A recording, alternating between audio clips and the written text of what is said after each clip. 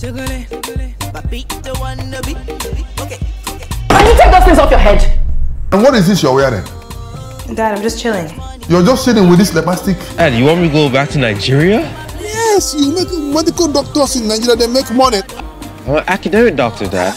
Hey, a woman wanna go. Hi, welcome to yet another time with me. My name is Chacha Wabara. I'm so excited to be doing this movie review. Today we'll be reviewing a movie known as Clash. It's a 2020 Nigerian movie directed by Pascal Atuma. It's called Clash.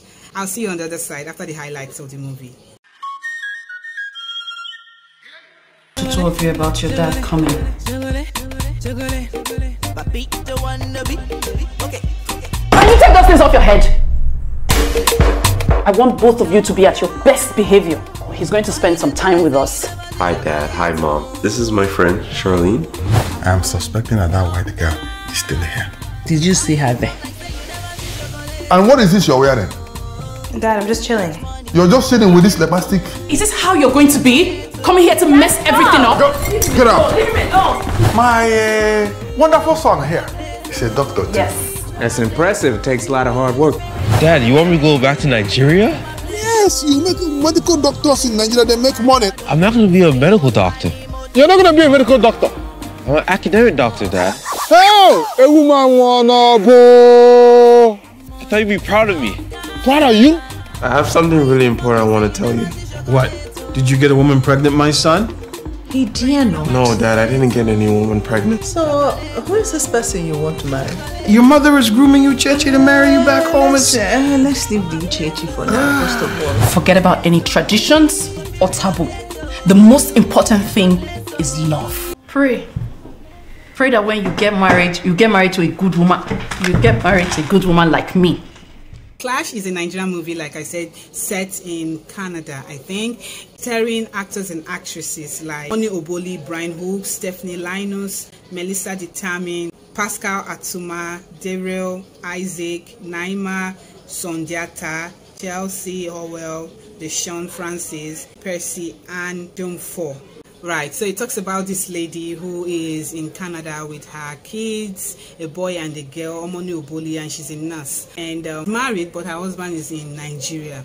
And so one day she calls her children. One is doing his PhD. They didn't really talk about the daughter. I can't remember what the daughter was doing at that time, but they were grown-ups anyway, both unmarried. So she called them and told them that their father was coming. And they're like, wait, what father? Your father is coming. And they're like, please. She was telling them that they should be on their best behavior, that she doesn't want any issues with their father, her husband, and all of that. So now finally the husband comes, a very funny guy, and I think it's Pascal Atuma. I might be wrong though.